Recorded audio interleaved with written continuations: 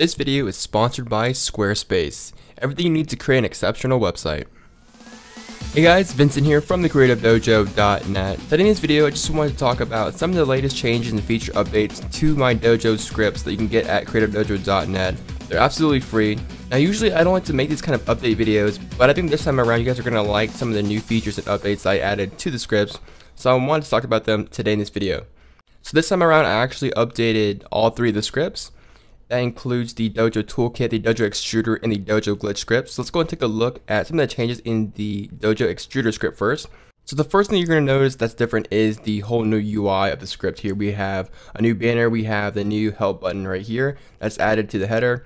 And we also kind of compacted the whole script because the problem I was facing was that even with, dual monitors and a lot of space, I just didn't like having a whole bunch of large palettes or windows kind of just laying around my workflow.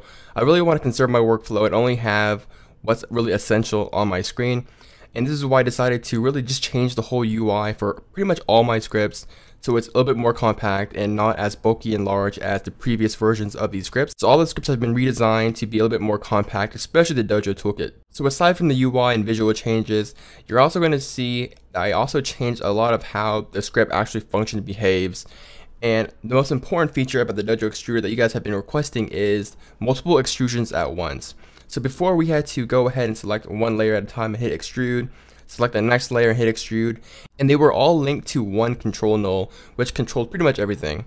Now we have the option to select all of our layers here. So I have this text 01 layer here, which is a composition from our previous tutorial on the Dojo Extruder. So pretty much just two text layers with the stroke on the outside here. We have the Dojo Extruder text here called text 01 layer. We also have a second text here called the Creative Dojo text 02 layer. And so now with the new update to Dojo Extruder, we can actually select all of the layers that we want to extrude. This can be 3, 5, an unlimited number of layers here. We can select them all. So I'm going to keep the number of extrusion copies to 40, select all of our layers, and go ahead and hit extrude. Now before you hit extrude, if you're extruding a lot of layers, this can be a pretty intensive process because we are duplicating a lot of layers. So what I recommend you do if you're duplicating a lot of intensive layers with a lot of effects and stuff like that, is to go ahead and turn on the caps lock or close the composition window. That way your After Effects doesn't have to render all the changes up. And it'll be able to execute the commands a little bit faster without having to render the preview. But in this case, we only have two layers here, so I'm going to hit Generate Extrusion. And you're going to see that the Dojo Extruder is going to be extruding both of the text layers that we selected. And we get a confirmation here. And so not only are both of our text layers extruded, but we also have separate controllers here. But we also have separate controllers, and this is one of the things that you guys really requested as well. You guys wanted control over the individual layers. You wanted multiple control nulls. So after recoding everything, we now have separate control nulls. We can actually control the individual properties and settings of the individual layers here. So for example, I have the text 01 control here, which controls just the text 01, the Dojo Extruder text. I'm going to go ahead and perhaps set the extrusion depth to 4. You can see that it only changes the Dojo Extruder text here, layer here. We change the bevel to 2.5. We can change the lighting amount to like 3, shading hardness down to like 0.3. And as you can see, all those changes only apply to the Dojo Extruder text. And of course, we can move this null around and move the position, rotation, and that will move the whole Dojo Extruder layer as well. And we can go into the text 02 and manually change these differently. So we can set this to 3, set the bevel size down to like 1, the lighting amount down to like 0, and we'll just keep the shading hardness down to like maybe like 0.4. So as you can see, we can individually control the individual layers here and have finer control over everything. And also the controller names here, the text 01 3D controls and the text 02 3D controls, they're also dynamic. It updates with the original layer here. So this is pretty handy. Also, if you have any questions about the features or what these options do, you can always go to the help button here and click on the question mark button. And this has been kind of redesigned as well. All these scripts now have full documentations within this help window here. So you can actually read about every single feature, option, setting in the script on all my scripts by going to the help button here. It has a few descriptions and examples and explanations about what everything does here. So this is just a nice way for you to read everything and understand it if you have any questions.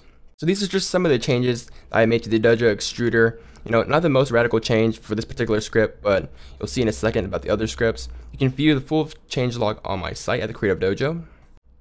Let's go ahead and move on to the Dojo Glitch script. So to demonstrate this, I'm going to go and pre-compose our 3D text into one layer here. So I'm going to select all the duplicate copies of text 01 as well as the controls.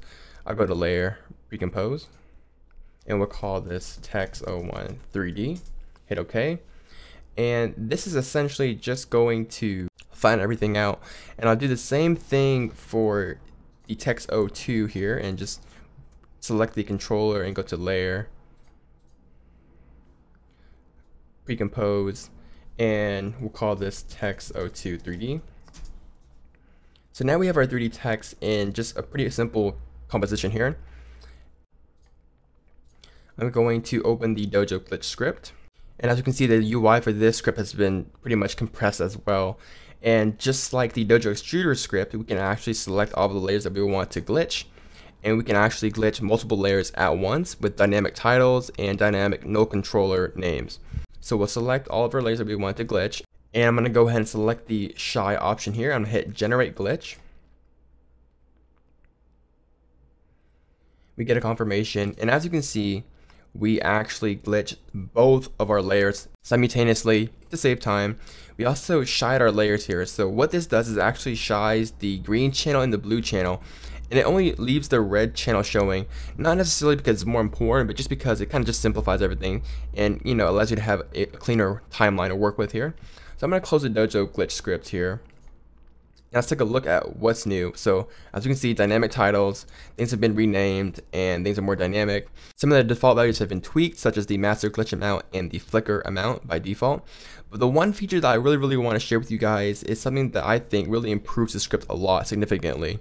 And that is the artifact displacement here. So for an example, I'm just going to turn off the text 02 layer.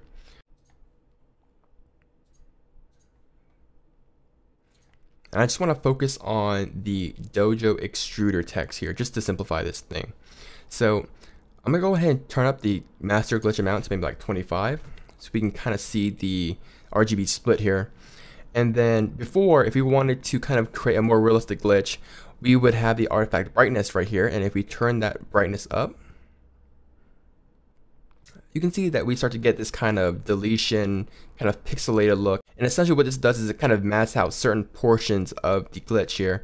And this is okay, but then I was looking at this and I was just like, man, this doesn't look very realistic. It can be a lot better, and it doesn't really look like a glitch. So I implemented a kind of new feature here called the displacement. And watch what happens when I go ahead and increase the artifact displacement here.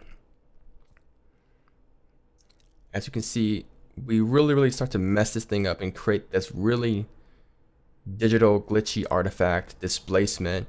And as you can see, things look very glitched, things look very distorted, like it's kind of some kind of interference and just digital mess.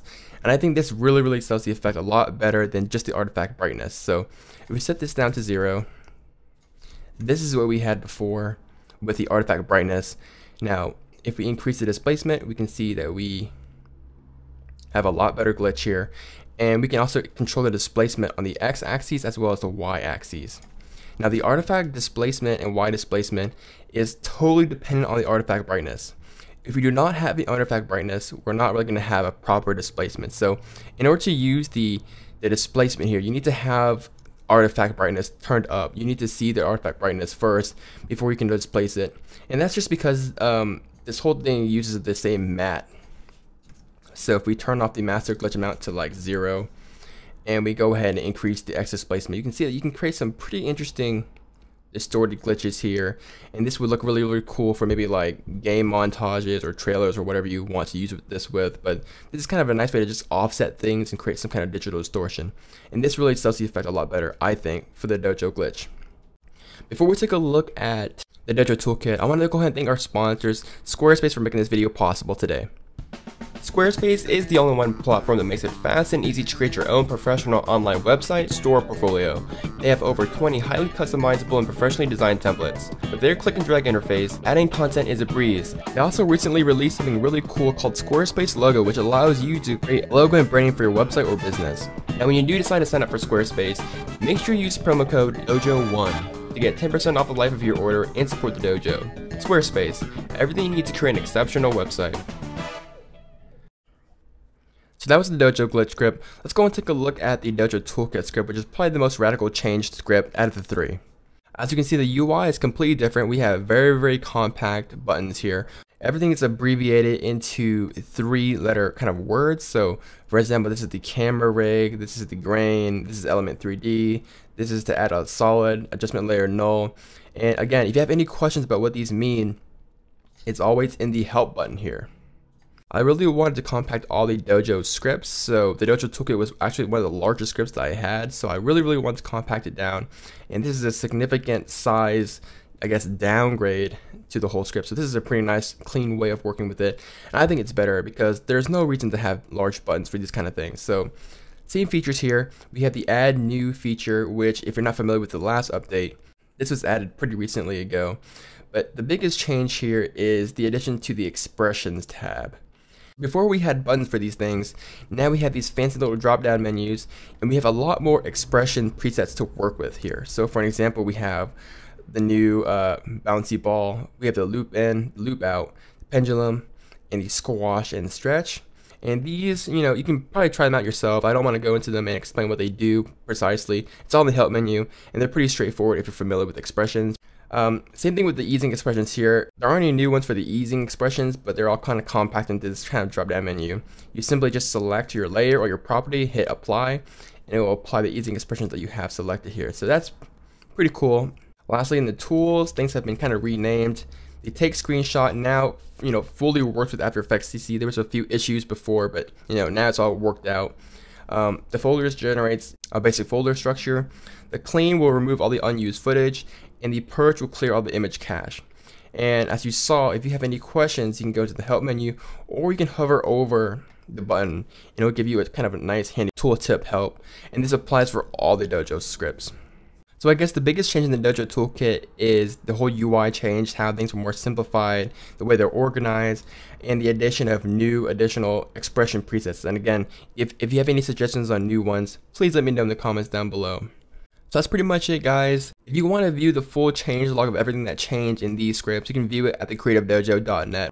Now, like I mentioned earlier, I had to pretty much rewrite a lot of these scripts and a lot of the features of these scripts pretty much from the ground up again. I really did have to change a lot of the core functions and a lot of the way the scripts behave, especially in the Dojo Extruder and the Glitch script. And the reason why I was able to pull all that off and really update all my scripts in a short time frame was because of the new pricing model of these scripts. Now, these scripts are still absolutely free at the Creative Dojo, except now they're under the name your own price kind of platform where you can essentially pay whatever you want or donate whatever you want for these scripts. They're absolutely free. If you want to get it for free, just enter $0 into the price field. But if you want, you can actually donate, $1 or $2 for these scripts. And that would really show a lot of support and also help me, roll out updates more frequently. Now, ever since I did change to the name your own price platform, I've been getting a lot of support from a lot of you guys. Donating, $1, $2 here, $3 here. It really does help, and it does really show your appreciation, and I really appreciate all the support that I've gotten, especially to all the donators who have been donating, a few bucks here and there for these scripts. And now, I'm not necessarily asking for money, but if you do find these scripts useful and you want to donate a few bucks, the option is there to donate whatever you want. There's no minimum or anything like that. It's still absolutely free. So the small funds does actually help me roll out updates and roll out features a lot faster, and really encourage me to continue updating these scripts, to whatever you guys need or want in these scripts. And rest assured that more scripts are coming. I'm actually working on a few scripts right now that haven't been released yet. They're pretty cool in my opinion, and I can't wait to release them in the near future. So that's pretty much it for this video, guys. My name is Vincent Wynn from the Creative Dojo. Hopefully you guys enjoy these scripts. You can get them at creativedojo.net. I'll see you guys next time in the next video.